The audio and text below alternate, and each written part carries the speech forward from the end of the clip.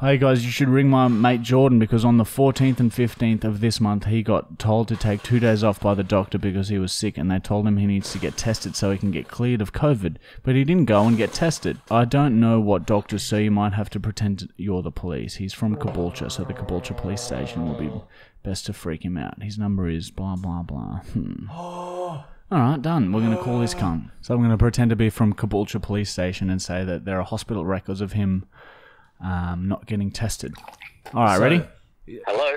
Hello, am I speaking with Jordan? Yep. Yeah, g'day, mate. It's just Peter Sutton here from the Caboolture Police Station. Do you have 10 minutes to just have a quick chat? Yeah. No worries. So we have a report here from a hospital saying that you were due to come in for a corona test and you failed to show. Just wondering if there was a reason for that. And there's also a medical certificate saying that you were meant to take 2 weeks off of work. I never actually went through the doctor, like it was a phone call. Yeah, right. Yep. So, yeah, there is a pretty large fine for refusing to go and get tested. And I didn't know that it was, like, compulsory.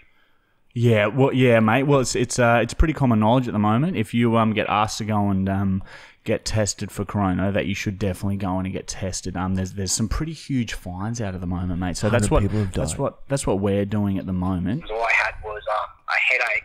Yeah, I know. Yeah, mate, I totally understand. A lot of the people with coronavirus have very mild symptoms, but it's not really about you personally. It's more about the people that you're putting at risk.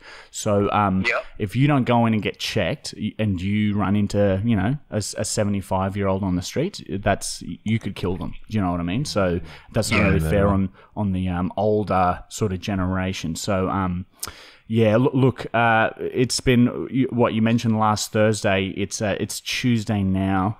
Yeah, mate. Look, we're gonna have to send out a fine. I'm afraid there's if you get told to come in, you sort of have a 48-hour window, and I'm sure that the medical profession would have mentioned that to you. You have 48 hours to go and get tested. Well, she didn't actually mention that.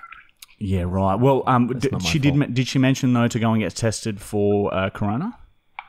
She did mention it, but she never said it was compulsory or. Yeah, well, I guess it's just sort of just implied at the moment, mate. Yeah, so it is a $1,500 fine at the moment. Are you serious? Yeah, I know, mate. It's look. I can't afford that. My mum's going for fucking Keno. Yeah, right. Spurs. Well, you can just get it on Spurs and just do very small payment installments. Or alternatively, you can just give us like $400 or $500 cash. I don't have $400 or $500 cash either. What do you have on you? What's in your wallet at the moment? What's in my wallet at the moment? Like 50 cents. Oh, really? So you got like $0 cash? I got nothing on me. All right. Well, what do you got on your cards? My cards? Yeah, like your savings. Surely you must have savings or something. No, not really. What do you got? Like $50, $100 or something? Oh, maybe.